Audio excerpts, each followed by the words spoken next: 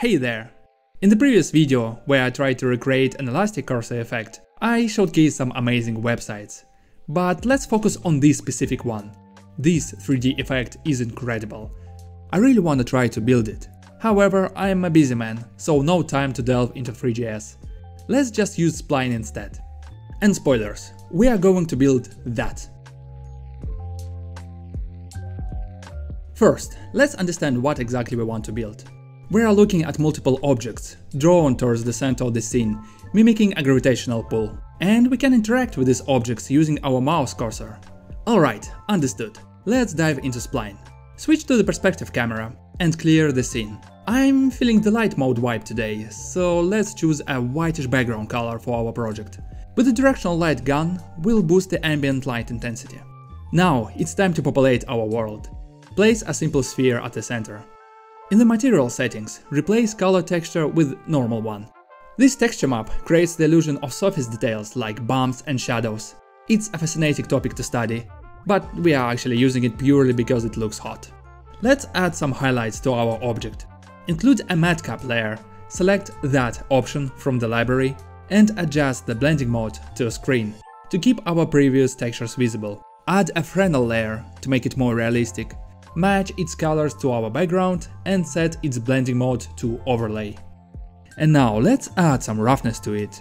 Add an image layer and choose one of those textures. Touch it for a bit and stop, that's enough. Now hide the image layer and in the lighting settings find the bump map selector and pick our image. Adjust the intensity to something around 0.2.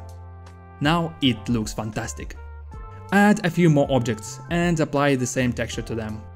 We are done with preparations, but now is the tricky part. Go to the project settings and in the simulation section enable physics. Create a ground, select all our objects and set their body type to dynamic to make them fall down. And this is not the effect we want to achieve. In fact, there is no native way to create a proper point gravity in Spline. I tried to play around with Spline's variables feature, but it tends to complicate things. And here I was close to give up. Until I recalled how physicists demonstrate planetary gravity. They describe gravity as a dip in space that objects fall into. And we definitely can build that in Spline. We can encase our scene within a large sphere, let the objects fall, and position our camera overhead, looking down. Why a sphere instead of, say, a bowl, you might wonder?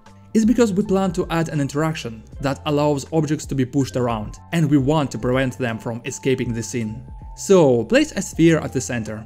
Make it much bigger, match its color to our background, turn off the lightening layer, set visibility to back to only show the inner surface, and disable both shadow casting and receiving. We don't need those here. Almost there. Let's fine-tune it a bit. Again, select all our objects, and in the physics settings, increase the gravity scale, remove friction to allow free movement across the sphere's surface, and add damping to smooth out the motions. Then, slightly stretch our big sphere to enhance the simulated gravity and elevate it to reduce the time objects take to land. Now that's what I want to see. Position your viewpoint directly above the objects, add a camera to the scene and lock it. At last, we are done building something akin to a gravitational point with Spline. Drop more objects to make our scene more lovely. Now, how can we push those around? We can add drag and drop effect, but that's not it. We need an element that both interacts with our objects and follows the cursor. So let's create just that. Add a cylinder right at the center of the scene. Make it slim and much taller. In the events section, apply a follow effect. Increase the damping value to make the movement smooth. Restrict vertical motion and select no reset. Now we've got a good stick that does its job well. Let's make the cylinder invisible by disabling all its textures. This already looks impressive, but let's go again to the project settings and add a final touch by enabling aberration effect. And there you have it.